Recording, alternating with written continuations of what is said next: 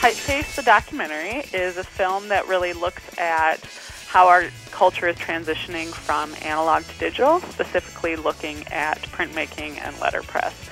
And it centers on the Hamilton Wood Type Museum in Two Rivers, Wisconsin, which is a place that it has 1.5 million pieces of wood type, and it's tucked away in this little sleepy Midwestern enclave.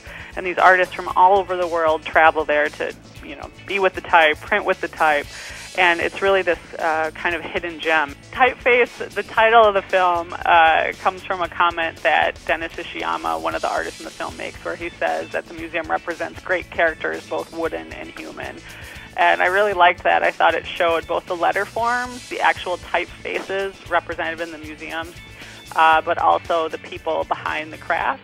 When you're sitting at your computer and you're typing Verdana, or you're typing Times New Roman, or you're typing with Helvetica, you don't really think about where those letter forms came from, or that there was an artist that originally crafted those letter forms, and what makes, each capital A different from another capital A.